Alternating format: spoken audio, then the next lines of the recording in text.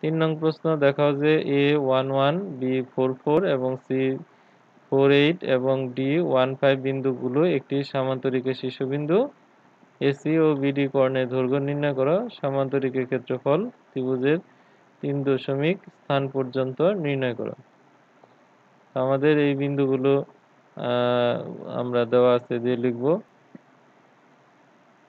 প্রদত্ত গ্রাফ পেপারে প্রতি 2 বর্গকে আমরা 1 একক ধরে এই 4টি বিন্দু স্থাপন করে বিন্দুগুলো যোগ করি, তাহলে এইভাবে একটি আমরা চতুর্ভুজ পাবো। এখন আমরা চতুর্ভুজের 4টা বাহু এবং 2টি কর্ণ এদের মান বের করব। তাহলে AB হবে আমাদের যে প্রথমে যে সূত্রটি ব্যবহার করা হয়েছিল সেই সূত্রের মাধ্যমে আমরা এটা নির্ণয় করব। আমাদের সূত্রটি ছিল x2 - x1 whole square plus y2 - y1 whole square. এটা হচ্ছে 2টি বিন্দু দেওয়া থাকলে তাদের দূরত্ব নির্ণয়ের সূত্র। তাহলে আমরা এই 4 থেকে 1 মাইনাস করব, আবার এই 4 থেকে এই 1 মাইনাস করে তার স্কয়ার করব। যেহেতু দুইটি একই সংখ্যা কাজে এটা হবে 3 স্কয়ার প্লাস 3 স্কয়ার 9 প্লাস 9 তার রুট ওভার 18। তাহলে এটাকে লেখা যায় 3 রুট ওভার 2 একক। অর্থাৎ 18 কে যদি আমরা এইভাবে 2 দিয়ে ভাগ করি তাহলে হচ্ছে 9, এটা হচ্ছে 3, এটা হচ্ছে 3। তাহলে এই প্রতি জোড়া থেকে আমরা একটা করে সংখ্যা নিব, এই হচ্ছে সেই 3 এবং এই 2 যেহেতু জোড়া নাই তাই এটা রুটের মধ্যে থেকে যাবে। এইভাবে করে আমরা যে কোনো রুট ওভারকে এইভাবে আকারে নিয়ে আসতে পারি। আবার BC equal to root over, এখানে বি এর মান আমরা সি বিন্দু থেকে বি বিন্দুগুলো বাদ দিয়ে দিয়েছি 4 - 4 হোল স্কয়ার আর 8 - 4 তার হোল স্কয়ার। তাহলে 0 square plus 4 square root over 0 plus 16 equal to root over 16 equal to এটা রুট 16 করলে এটা হচ্ছে 4 একক। এখন সিডি বাহু হচ্ছে root over 1 - 4 whole square plus 5 - 8 তার হোল স্কয়ার। অর্থাৎ আমরা ডি বিন্দুর স্থানাঙ্কগুলো থেকে সি বিন্দুর স্থানাঙ্কগুলো বাদ দিয়ে সূত্র অনুসারে এটা করেছি। -3 তার হোল স্কয়ার, 5 থেকে 8 মাইনাস করলে -3 whole square, root over 9 plus 9, এটা হচ্ছে রুট ওভার 18। রুট ওভার 18 এর মান পূর্ববর্তী অংশে করা হয়েছে, সেটার মান হচ্ছে 3 রুট ওভার 2 একক। এখন ডি এ এই বাহুটি হচ্ছে root over 1 - 1 whole square plus 1 - 5 তার হোল স্কয়ার। তাহলে 1 - 1 হচ্ছে 0, 1 - 5 হচ্ছে -4 হোল স্কয়ার। তো root over 0 plus 16 equal to root over 16 আর এটার মান হচ্ছে 4 একক। তাহলে আমাদের এখানে দেখা যাচ্ছে এ বি এবং সিডি এই দুটি বাহু সমান এবং যাদের মান হচ্ছে 3 root over 2, R BC equal to D A যাদের বাহুর মান হচ্ছে 4 একক। তাহলে এই দুটি অংশ থেকে বোঝা যাচ্ছে সেটি হবে আয়তক্ষেত্র, না হয় সামান্তরিক। এখন 100% শিওর হওয়ার জন্য আমাদের কর্ণ বের করতে হবে। কর্ণ S equal to root over 4 - 1 whole square plus 8 - 1 whole square equal to root over 3 square plus 7 square root over 9 plus 49 root over 58 একক। আরেকটা কর্ণ ছিল বিডি, সেই ডি বিন্দু স্থানাঙ্ক থেকে বি বিন্দু স্থানাঙ্ক মাইনাস 1 - 4 হোল স্কয়ার প্লাস 5 - 4 তার হোল স্কয়ার রুট ওভার -3 তার whole square plus 1 square root over 9 plus 1 equal to root over 10 একক। এখানে কর্ণ দুইটি সমান নয়, অর্থাৎ এরা হচ্ছে একটু বাঁকা। যেহেতু আমাদের বলা হয়েছিল হয় সেটি সামান্তরিক না হয় আয়তক্ষেত্র হবে।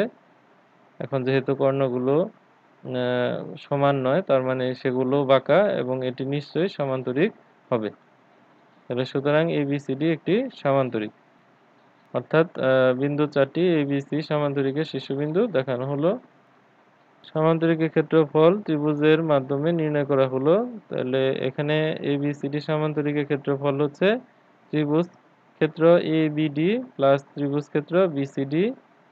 তাহলে ABD এবং BCD এই দুইটা ত্রিভুজ ক্ষেত্র সমান, তাহলে 2 ত্রিভুজ ক্ষেত্র ABD। এখন ত্রিভুজ ABD এর ক্ষেত্রে ধরে নিলাম AB বাহুর দৈর্ঘ্য A 3 রুট ওভার 2, এটা আমরা 3 দশমিক স্থান পর্যন্ত নিয়েছি। BD বাহুর দৈর্ঘ্য B equal to root over 10, এটাও 3 দশমিক স্থান পর্যন্ত নেওয়া হয়েছে। এবং এডি বা ডিএ বাহুর দৈর্ঘ্য সি ধরে নেওয়া হইলো, এটা হলো 4 একক। এখন অর্ধ পরিসীমা হচ্ছে 3টি বাহুর সমষ্টি ভাগ 2, সবগুলো যোগ করে ভাগফল হচ্ছে 11.405, 2 দিয়ে ভাগ করলে 5.7 প্রায়। সুতরাং এখন আমরা সেই ত্রিভুজের বাহু থাকলে ক্ষেত্রফল নির্ণয়ের সূত্রটি প্রয়োগ করব। এখানে এস, এ, বি এবং সি এর মান বসিয়ে দেই। তাহলে আমাদের রেজাল্ট হচ্ছে 5.98601 বর্গ একক। তাহলে এ বি সি ডি সামান্তরিকের ক্ষেত্রফল 2 ত্রিভুজ ক্ষেত্র এবিডি। তাহলে ত্রিভুজ ক্ষেত্র এবিডি এর মান আমরা আগের অংশ থেকে বসিয়ে দিব। 2 দিয়ে গুণ করলে 11.97202 বর্গ একক। তাহলে এটি হচ্ছে 11.972, অর্থাৎ আমাদের 3 দশমিক স্থান পর্যন্ত রাখতে বলছে।